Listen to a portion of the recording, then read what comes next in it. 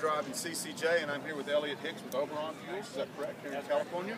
And could you tell our readers a little bit about DME, how it differs from both diesel and conventional natural gas fuels, and why they might be attracted to this fuel for their truck fleets?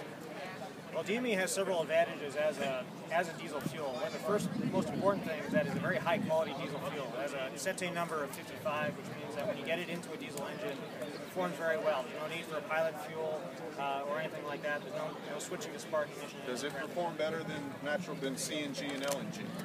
Yes. So now that's a bit of a loaded question. Sure. It depends on the platform, but sure. But it's thermally it's as efficient as diesel fuel. Okay.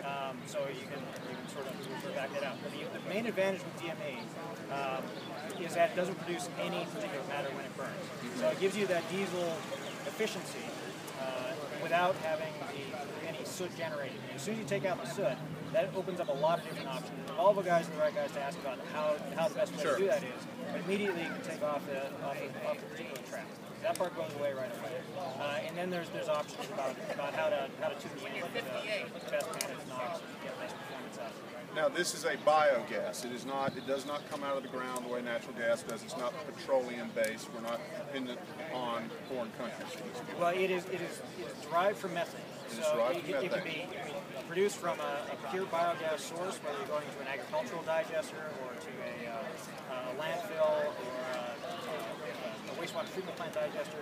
All those are great sources, and the Oberon process happens to be very well suited for that because you can actually use the CO2 in the biogas to improve the efficiency of the output of the fuel. So some of that CO2 is actually going into the fuel that's coming out. But you can also use straight natural gas in order to produce DME. And that provides options both in terms of taking advantage of stranded gas assets and also just taking advantage of low-cost domestically produced natural gas.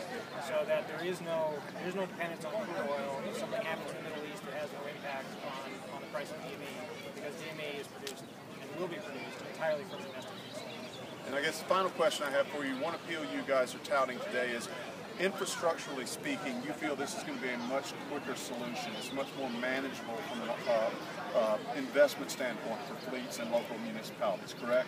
Right. So a lot of the attraction of LNG and CNG is that the cost of the fuel is very low. Right. And that's absolutely true. And in a lot of applications, that's fine. That works very well.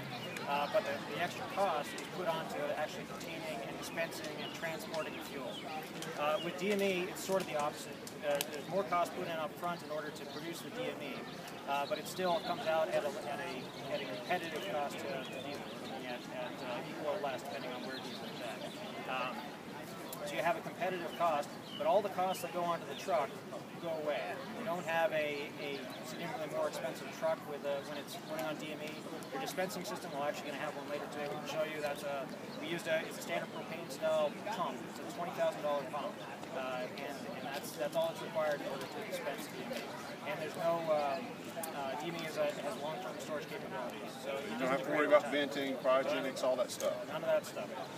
So the fuel itself, is it a colder fuel? Is it pretty much room temperature? What's the ambient? Its physical properties are almost identical to propane in terms of handling. So at 5 bar, it's a liquid fuel, so that's very low pressure.